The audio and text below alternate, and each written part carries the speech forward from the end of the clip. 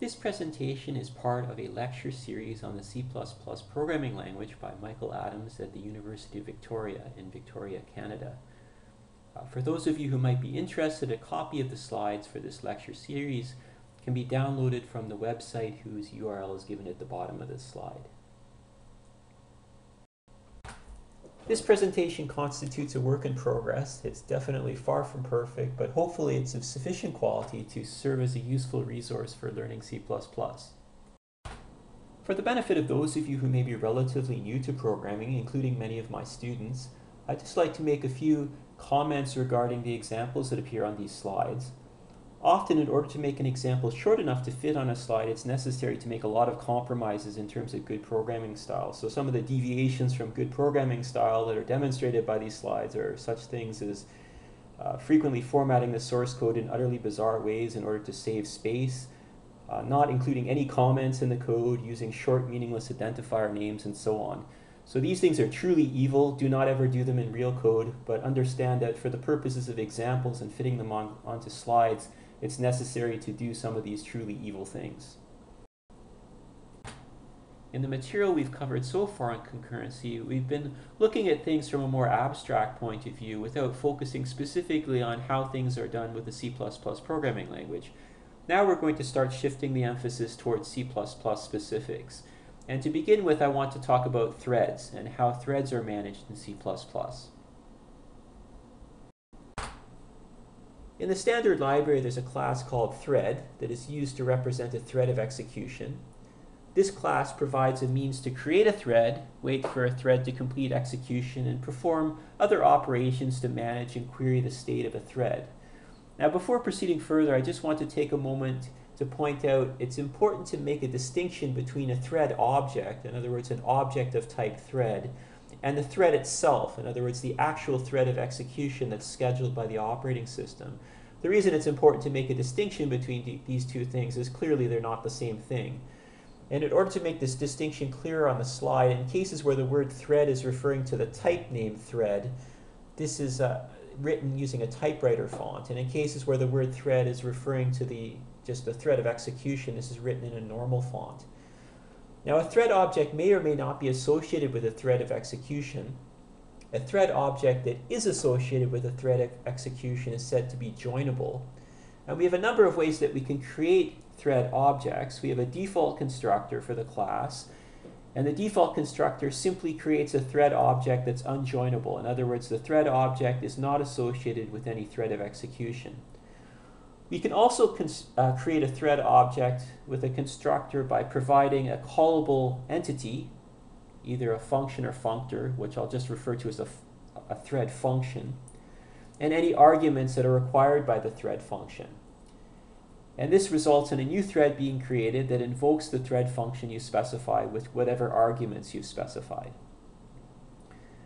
Now, if a thread function takes any arguments, the arguments are copied by the thread constructor, and copies of the arguments are used when the thread function is invoked. And this is important to understand. The emphasis here is on the word copies. If reference semantics are desired, in other words, if you want one or more of the parameters of the thread function to reference arguments provided to the thread constructor, then you need to use a wrapper class like the reference wrapper in the standard library. The thread class, or objects of the thread class, are movable but not copyable. The reason for not allowing them to be copyable is it's not clear entirely what semantics you would want for a copy operation to have. So rather than having some highly non-intuitive behavior associated with it, you're just simply not allowed to copy threads or thread objects. Each thread object has an identifier, or ID. These IDs are unique for all joinable threads, in other words, threads that have threads of execution associated with them. And the thread IDs are the same for all unjoinable threads, which is essentially a dummy ID, which is not really associated with any thread of execution. Two key operations for thread objects are join and detach operations, so I'll talk about each of these in turn. First of all, a join operation waits for a thread object's thread to complete executing, and it results in the thread object being marked unjoinable. A detach operation dissociates a thread from the thread object. Essentially, it allows the thread to continue executing independently from the thread object, and the thread object becomes marked unjoinable. As I mentioned on the previous slide, thread objects are movable, and if you perform a move operation on a thread, the thread object that is used as the source for the move operation, it becomes marked unjoinable as a result of the move operation. An important thing to point out about thread objects is that at the time that the destructor of a thread object is called, the thread must not be joinable. In other words, there cannot be a thread of execution associated with the thread at the time the thread is destroyed. And this makes some degree of sense because you don't want to destroy a thread object if there's actually some thread of execution associated with it, because once the thread object is destroyed, you lose the ability to refer to or access that underlying thread. And this could be an indication of a programming error. So for this reason, if you try to destroy a thread object and the object is still joinable, the standard library will throw an exception, basically indicating that there's probably a programming error that you've made. There's a static member function in the thread class called hardware concurrency, and what this does is it returns the number of hardware threads that can be run simultaneously. Because you may want to know in some applications how many threads can the particular platform you're running on, how many threads can it handle at once, how many can it run simultaneously. The only thing that maybe I should comment on about this particular function that might not be obvious is that it's allowed to return the value of 0. In the case that it's not well defined how many hardware threads can run at the same time, the value 0 could be returned. So make sure that you handle that case if you're using this function. And thread creation and join operations establish what are called synchronizes with relationships, and I'm not going to comment any more on these types of relationships at this point because this gets into some more advanced concepts, but we'll come back to these at some much later point. This slide and the next summarize the key members of the thread class.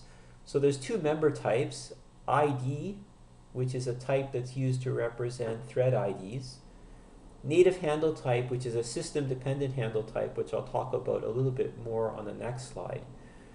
And then we have constructors, destructors, and assignment operators. And the key thing to remember here is that thread objects are movable but not copyable. So you have a move constructor and a move assignment operator, but there is no copy constructor and there is no copy assignment operator.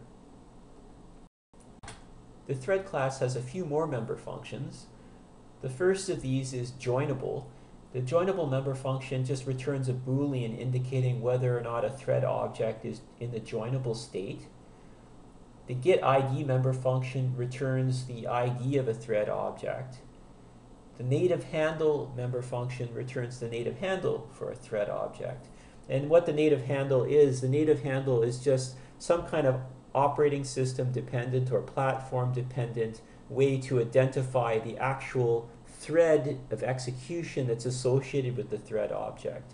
And typically the situations where you use this particular member function is if you want to gain access to some additional functionality for threads that's not provided by the programming interface in the thread class directly. You wouldn't normally want to use this unless you really have to, because if you start relying on the native handle, then your code will become platform dependent and it won't work on all C++ implementations. The next member function is a static member function called hardware concurrency, and this gets the number of concurrent threads that are supported by the hardware. And keep in mind, this can return 0 in the case that this quantity is not well defined. The join member function performs a join operation, which essentially waits for the underlying thread of execution that's associated with a thread object to finish, and then it marks the thread object as being unjoinable. Then the detach operation, which essentially dissociates the thread of execution from the actual thread object and allows the thread of execution to continue on executing its code independent of the thread object, and it also marks the thread object as unjoinable.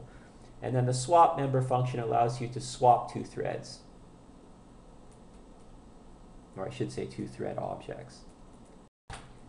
At this point, it's worthwhile to consider an example of a simple program that utilizes the thread class. So on this slide, we have two versions of the classic Hello World program that have been rewritten to make use of multiple threads. So to begin, let's consider the version of the program on the top half of the slide, so this code up here. So looking at this code, we see that we have this hello function, which simply prints the standard output, the string hello world exclamation mark followed by a new line.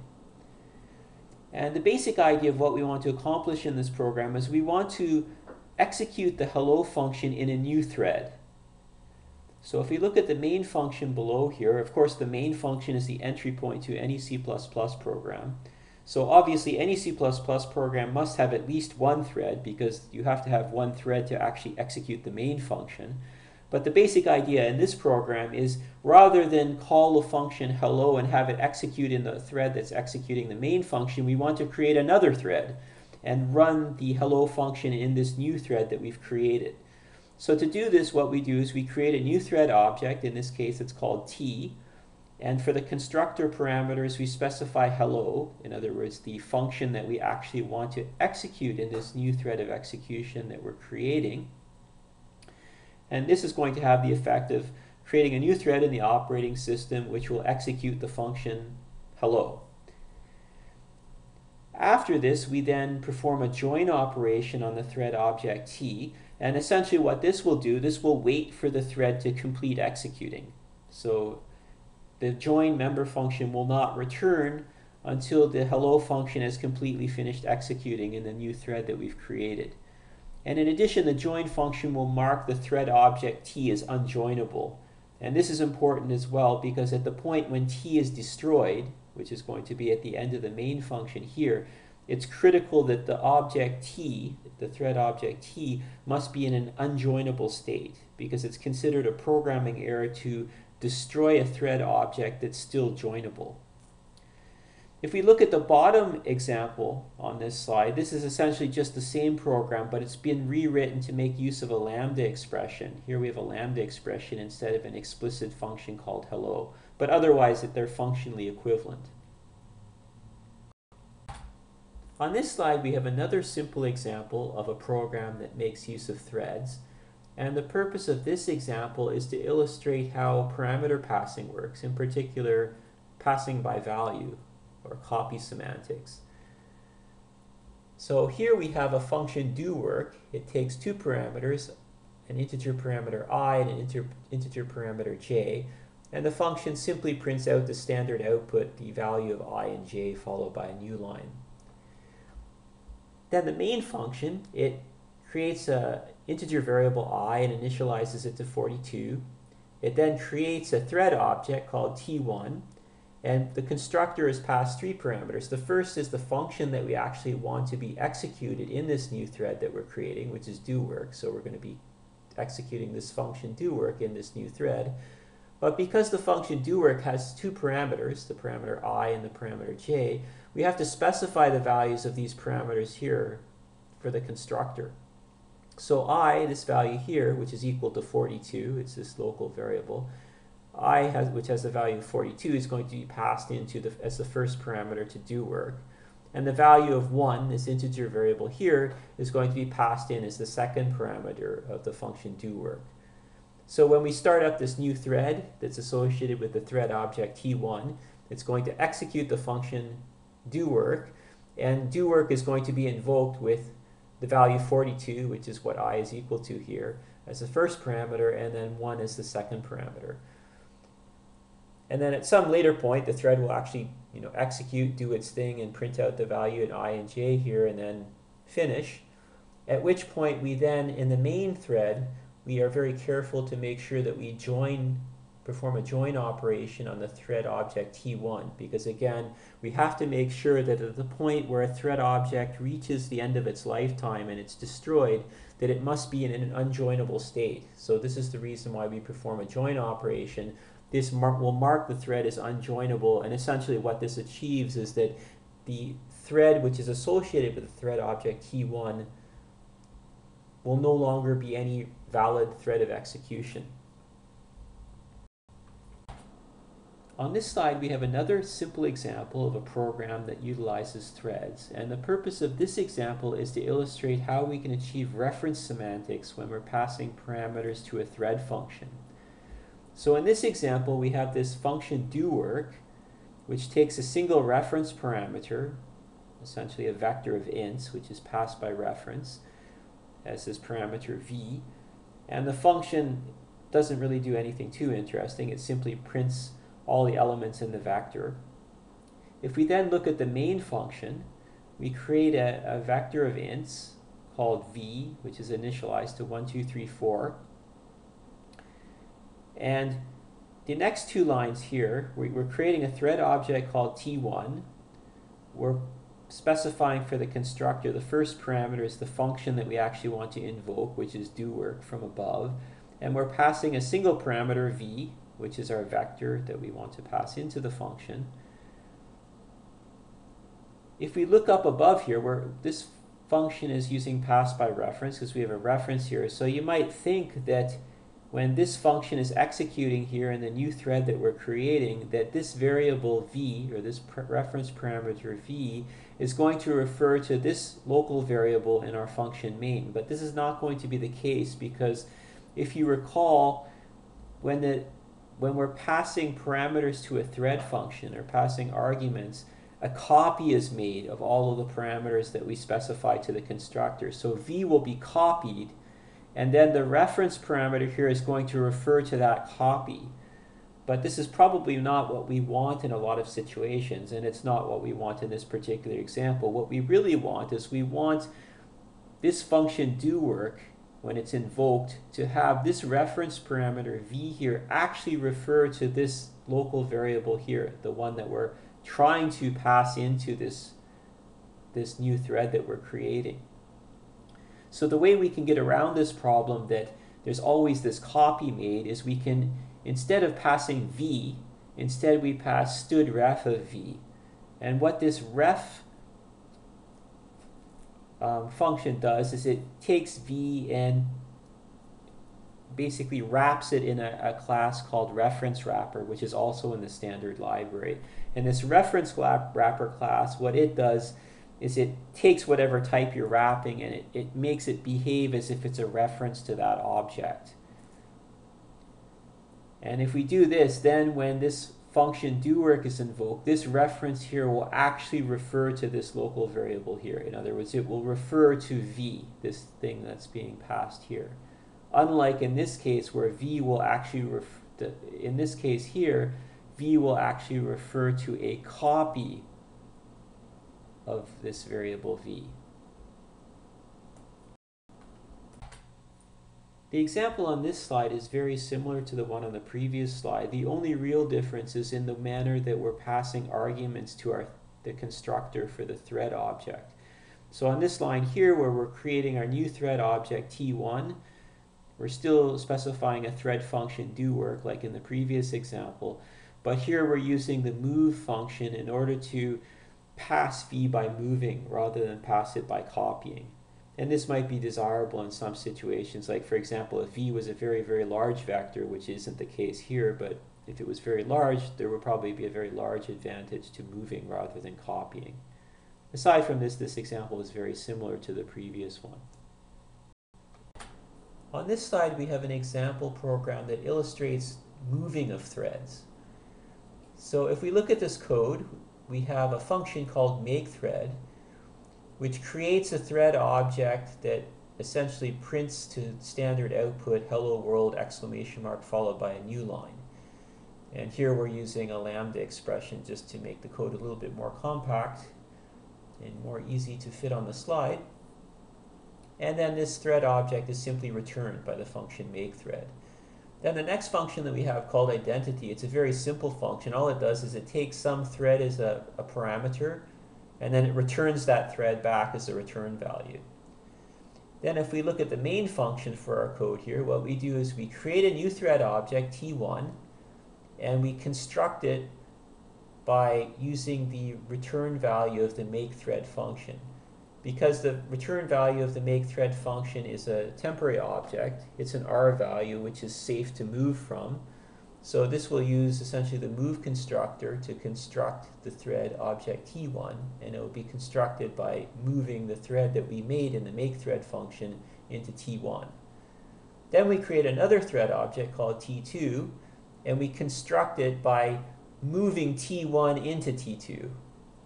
We need this move function here, because if we left it out, it would try to do a copy construction by copying T1 into T2. But because you can't copy threads, this wouldn't work. So instead we have to do some finessing of the type system, basically a typecast, which is what the move function performs, so that T1 can be moved into T2. Then we proceed to do some move assignment operation. So we take T2 and we move it into T1 by an assignment operation. Then we take T1 and we move it into the identity function as a parameter.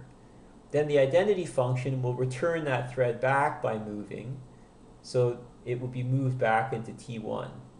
So essentially all we're doing here is we're moving T1 into the parameter that's being passed to the identity function, and then this is just being moved back in T1 again, and then we perform a join operation to join on T1.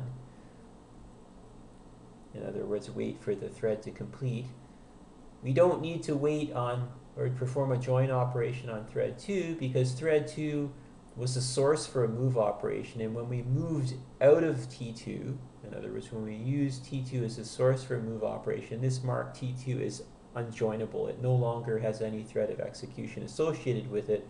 Therefore, we don't need to perform a join operation down at the end of the main function here for the thread object T2. In the standard library, there's a namespace called thisThread, and it has a few very useful functions in it. The first of which is called getID, and this returns the ID of the currently running thread. This is very useful if you have some code that can be called in the context of more than one thread, and you want for that code to be able to determine specifically which thread it's actually being called from. So this allows you to find that out. The next function is called yield, and this is just a way for the currently executing thread to suggest that it might be good for the operating system to schedule another thread to run in its place. For example, maybe the thread doesn't really have anything to do. The next function is called sleep4, and what this does is it allows the current thread to block for the specified duration of time. And sleep until, which allows the thread to block until a particular point in time is reached.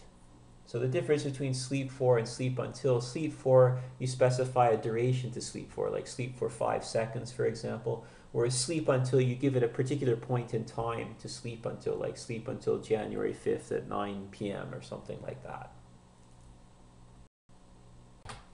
On this slide, we have a simple example of using the getID function in the thisThread namespace. And essentially what we have, if we start out by looking at the main function, what the main function does is it calls the getID function in the thisThread namespace to figure out what is the ID of the main thread, in other words, the thread that's executing the main function. And then this ID is written into a global variable called main_thread, which is this global variable up above here, which has the type thread ID. Then what we do is we proceed in the main function to create a new thread object T, which is going to execute the following code, the code which just calls the function func. And then also in the main function itself, we're going to call the function func. And the idea here is we want func to do different things depending on whether it's being called by the main thread, in other words, the thread that's executing the main function, or the new thread that we've just created that's associated with this object T. And the way that we accomplish this, if we look at the function func up above here, what we do is inside this function, we call the getID function in the thisThread namespace to figure out what is the thread ID that's currently executing, what is the ID of the thread that's currently executing, in other words, executing this function func. And if that ID that's returned is equal to the main thread, this means that the thread that's called func must be the main thread, because the thread that's currently executing is the main thread. And in this case, we just print out, hey, we were called by the main thread. Otherwise, we print out we were called by another thread, the secondary thread. So this gives us a way to change the behavior of a function depending on which thread is actually invoking it. And sometimes you may want to do this, to have the behavior of the code change depending on which thread is actually executing it.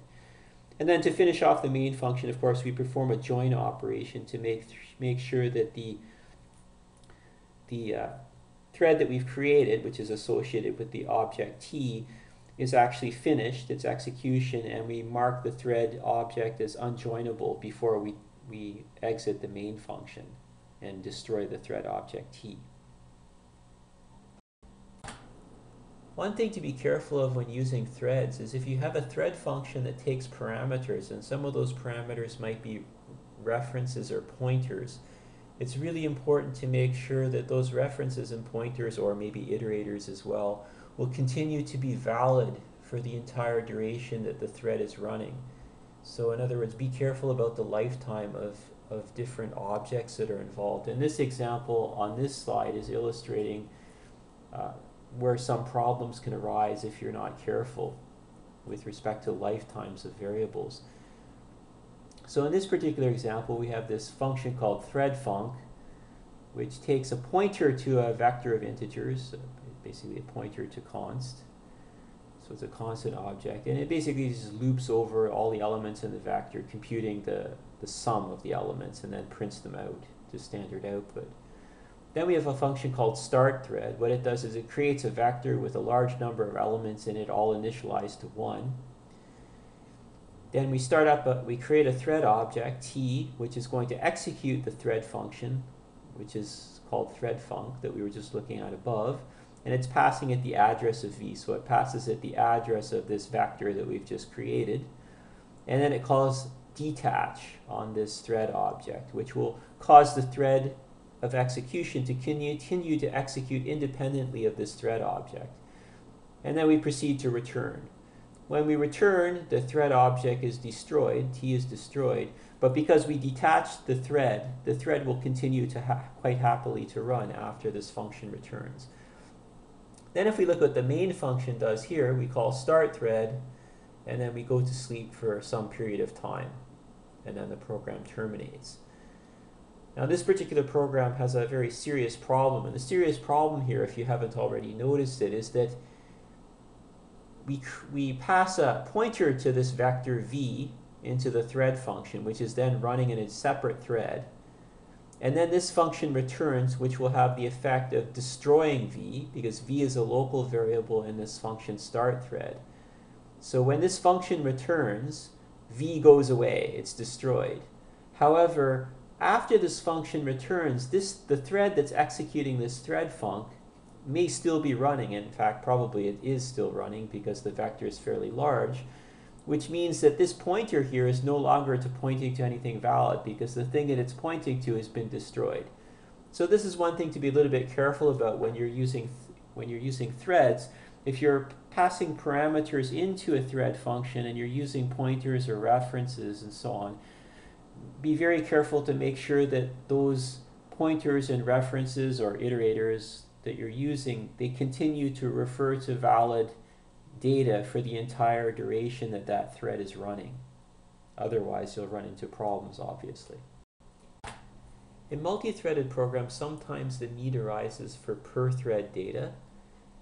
So we want to have a variable name refer to a distinct object in each thread. And when we use a particular variable name, the particular object it refers to will depend on which thread is currently executing.